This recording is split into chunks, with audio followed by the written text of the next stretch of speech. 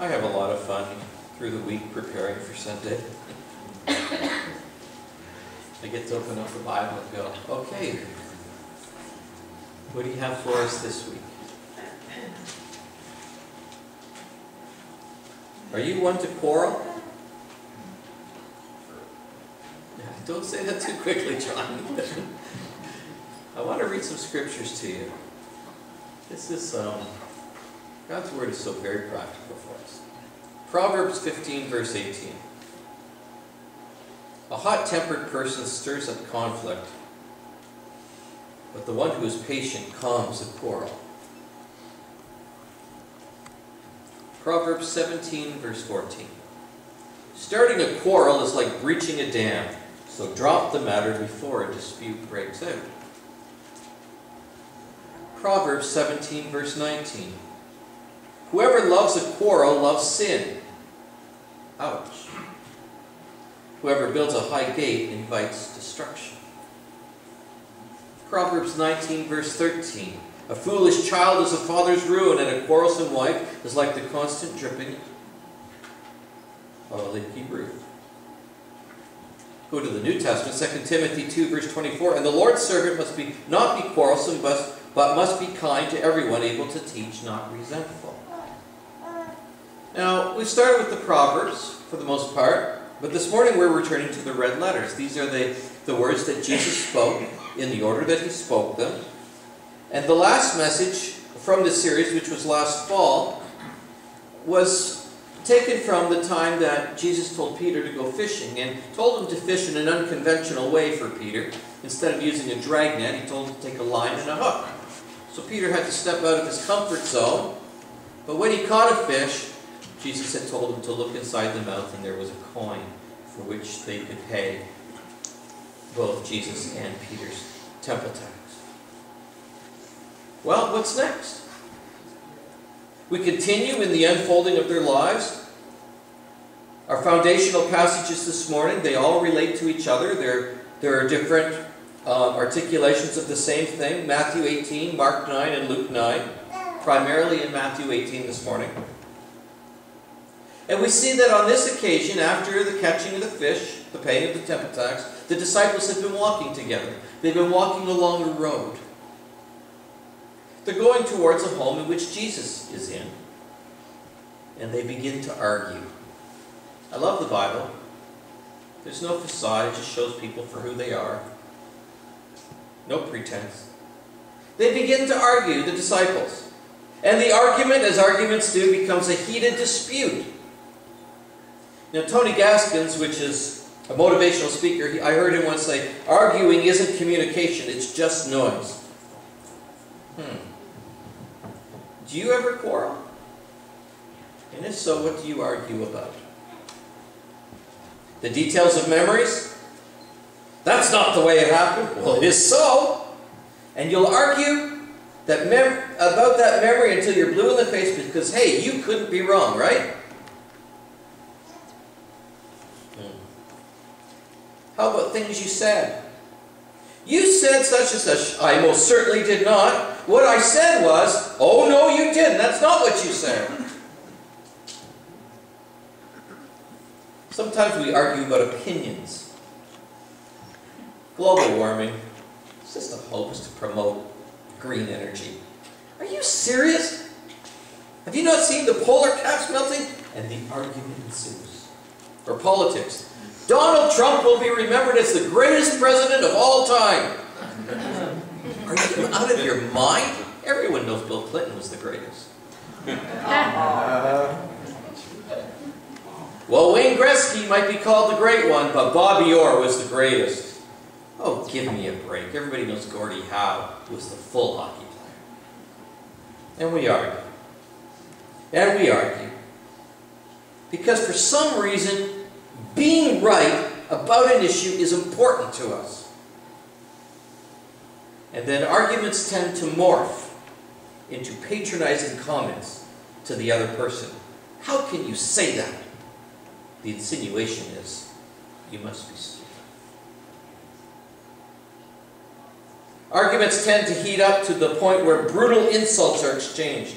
and a person's character is assassinated, you're such an idiot! I see a lot of you smirking, and this is familiar, isn't it? Unfortunately. We quarrel, and though we may lose a friend or wound our spouse, we're going to win the argument no matter what the cost is. Win you might, but it may come with the loss of respect, goodwill, affection. Well done. You won, you big loser.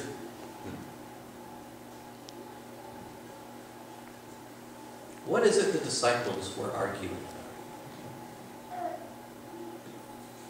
They were arguing amongst themselves about who would be the greatest in Jesus' new kingdom. I'm the greatest. No, I'm the greatest because I'm the one who caught the fish and got the coin. I'm the favorite. Peter, shut up. You're the one who sank out in the water. And they argued. And it became a dispute. Childish, isn't it? I'm better than you. When we were children, we would imagine what it would be like to be an adult.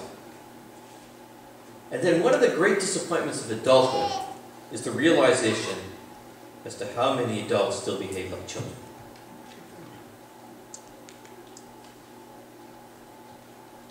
Have you ever wondered what prompted the argument amongst the disciples? I'm the greatest?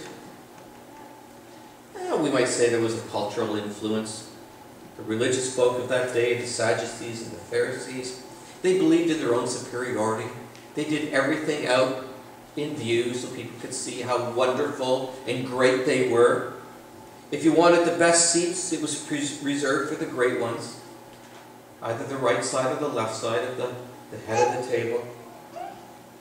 It doesn't matter how you justify it, how you measure it. At the base of the aspiration to be great is pride. I will sometimes have fun with Maggie. We'll be doing a puzzle together in our basement, and I will get a piece in and I'll say, "Look at Maggie, I'm the greatest puzzle doer in the whole world." And she'll say, "Daddy?" "Well, I am. I'm the greatest puzzle maker in the world." She'll go, "Daddy?" She intuitively knows that my attitude and my claim are on shaky ground. It smells like pride. We may have laughed, but we probably also winced when Muhammad Ali used to say, "Float like a butterfly, I sting like a bee. Yes, I'm the greatest. I'm Muhammad Ali." Smelled like pride. The Bible says that God opposes the proud, He gives grace to the humble. That's James 4:6. So to disagree is normal. To debate, have an exchange of ideas is healthy. But to argue to the point of a verbal fight is evidence that pride is rooted in your soul. Watchman Nee calls pride the poisoning of our spirits.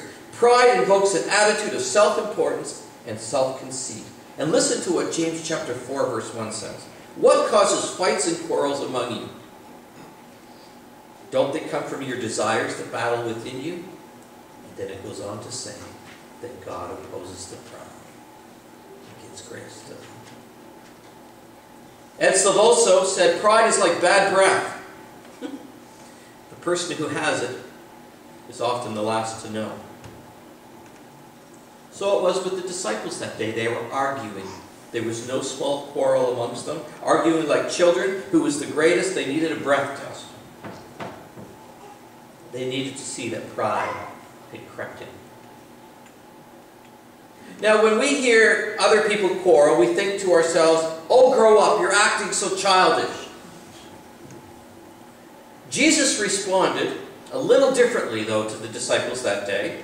They were grown men. He didn't tell them to grow up because they were acting childish. He said, grow down. Grow down. You want to act like children? Okay. Let me give you something virtuous about a child that you can model. Grow down. and imitate this. And the first thing Jesus said, and we get this from Mark 9, verse 35, and I love how nothing is in the Bible by accident. It begins with these words, sitting down. Jesus sat down in the midst of his disciples. Sitting down. Now, to sit down in those days didn't mean pulling up a stool like I do on Sundays. It meant getting down on the floor on a little mat. It means, so here the disciples are all standing around him, and Jesus lowers himself on a small mat. That's not by accident that the Bible says that, by the way. Sitting down.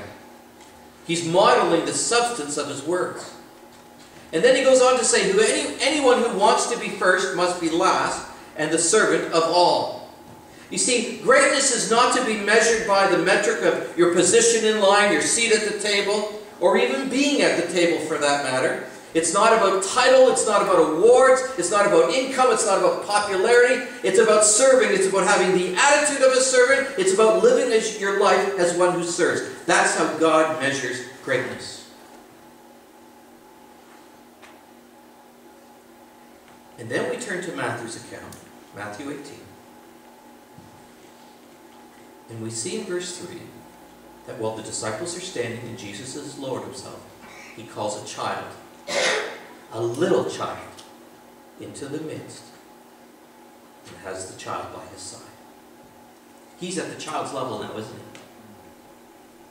He's not standing looking down on the child. Jesus is at the level of the child. He says, truly I tell you this. He's talking to the 12 who've just been bickering about who's the favorite. He says, unless you change and become like little children, you won't enter the kingdom of heaven. Whoever takes the lowly position of this child, by the way, in that culture, children were not valued. Not until they were teenagers. They become men or women. Therefore, whoever takes the lowly position of this child is the greatest in the kingdom of heaven. Whoever welcomes one such child in my name welcomes him. But he starts off, unless you change, unless you get rid of the pride, the arrogance, the arguing, it's got to stop. You need to grow down and become like a child in a positive way. And the word for children here is not for teenagers. It's from where we get our word pediatric. It's pedia, which means a little child. Any word from the age 12 down. When Jesus was 12 years old and he was missing, and his parents were looking for him, the word is pedia. Anything from there down. Now, when I was a kid, maybe some of you have had this experience, and we had a full house for Christmas or Thanksgiving dinner, and the table was full of adults. Guess where the kids had to sit? At the kids' table. The card table. Off in the other room. This is where you belong. We were placed in the lower seats. And that is exactly, listen to me, that is exactly what Jesus is saying here. As an adult, intentionally take the low position of a child. Choose the cheap seats. Put others before yourself. If you want to act childish, go for it, he says. But stop with the argument. Stop with the aspiration for greatness. Grow down and choose the position of the child. Put others before yourself. Okay, so we're going to start something that we're going to finish next Sunday. And we're going to come back to this. You'll see why. One of the saddest things is the impact, the affects that quarreling, adults quarreling, has upon the children.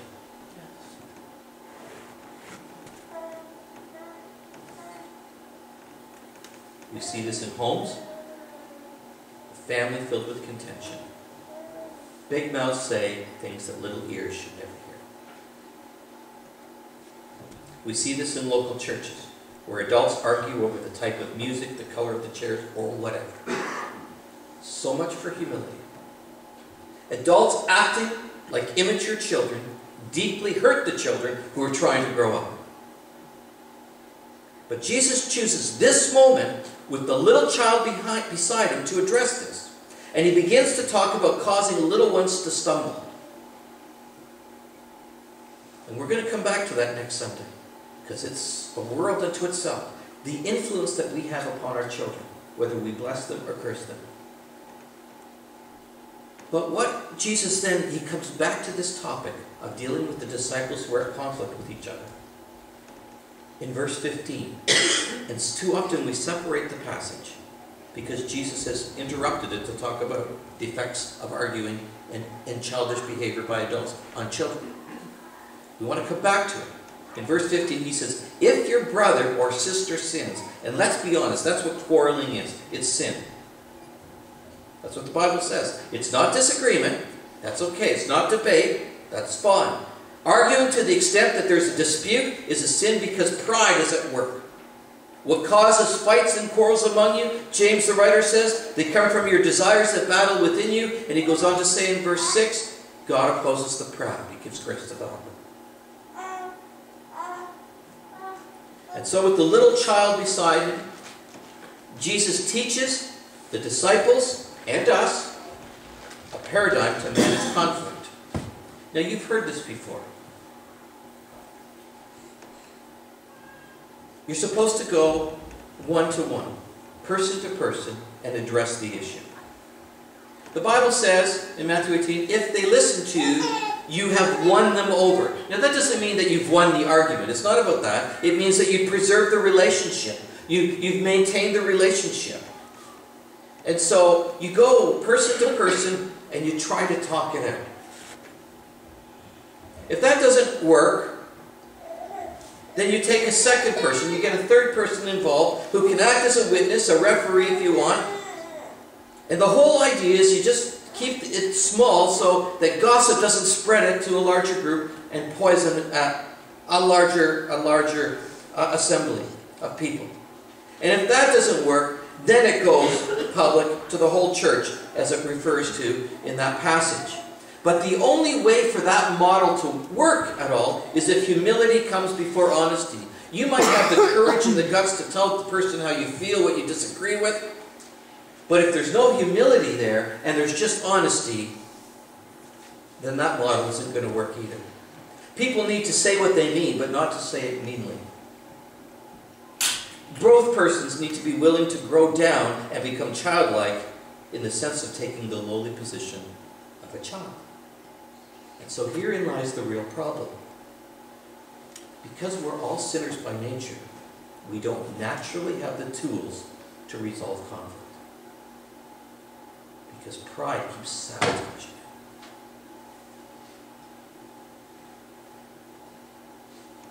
Jesus isn't done though. And we need to talk more about this. Jesus gives each person in conflict a key. Actually a set of keys. That can melt pride and bring resolution. In Matthew 16 verse 19. Let's read it together. I will give you the keys of the kingdom of heaven. Whatever you bind on earth will be bound in heaven, and whatever you loose on earth will be loosed in heaven.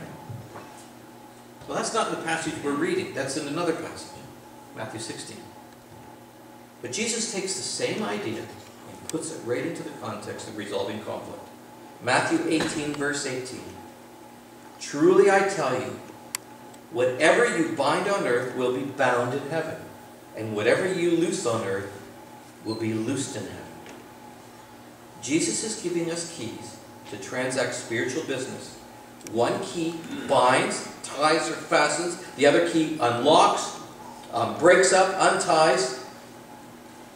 And the idea is even when you can't resolve the dispute through talking it over, you can still take positive action to save your relationship and protect those around you. You can bind the spirit of pride in both of you. If you can humble yourselves for a moment and pray together and bind the spirit of pride, call it out by name. Ask God to contain the toxic waste in your soul to resolve the dispute. And then you can loose the Holy Spirit and humility in both of you. And it goes on to say, I tell you that if any two of you will agree on earth about anything they ask for, it will be done for them by my Father in heaven. If you can agree that your pride needs to be bound and something more gracious like humility through the power of the Holy Spirit needs to be loose, let go in you, if you can focus on that larger piece, then the smaller issues which you're arguing over will come into perspective. Truly I tell you, if two of you on earth agree about anything they ask for, it will be done for them by my Father in heaven. This is in the context of resolving conflict. The word agree is from where we get our English word symphony. Bring your lives into harmony. And then the next verse, for where two or three are gathered in my name, I'll be there in the midst. You don't have the tools. So by discipline, agree together to bind pride. Agree together in prayer to release humility. Jesus says if you can agree on that, if you can use those keys, it'll be done and I'll be in your midst. In the midst of conflict, if you can stop acting like children and arguing, but grow down, agree and pray together to bind pride and loose humility, that's where the miracle will occur. Jesus will be present to transform you by the renewing of your mind. The spirit of peace can prevail. Don't we need this in our marriages, in the relationship we have with our kids? It's the red letters of Jesus. It's been there all along. So let me just let this soak into your heart right now. Let's read it again. Matthew 16:19. I will give you the keys of the kingdom of heaven. Whatever you bind on earth will be bound in heaven. Whatever you loose on earth will be loosed in heaven. Let's go to Matthew 18 to 20. Truly I tell you, whatever you bind on earth will be bound in heaven. Whatever you loose on earth will be loosed in heaven. Again, truly I tell you that if two of you on earth agree about anything they ask for, it will be done for them by my Father in heaven. For where two or three gathered in my name, there am I with them. And why did Jesus say that? Because the disciples were acting like children and arguing about who's to be the greatest. He said, let me show you what greatness really looks like. And this is how you get there. Heavenly Father, practical and yet hard. For the sake of our families, our relationships, for our communities, for our churches, for our country for that matter, and for our vertical relationship with you, help us to remove the contentiousness from our horizontal relationships so that you be glorified. We bind pride in our own lives right now in Jesus' name. We pray that humility is released and grows. We loose it in Jesus' name right now. Because we know you oppose the proud. You give grace to them. And it's the path to true greatness. Help us in Jesus' name we pray.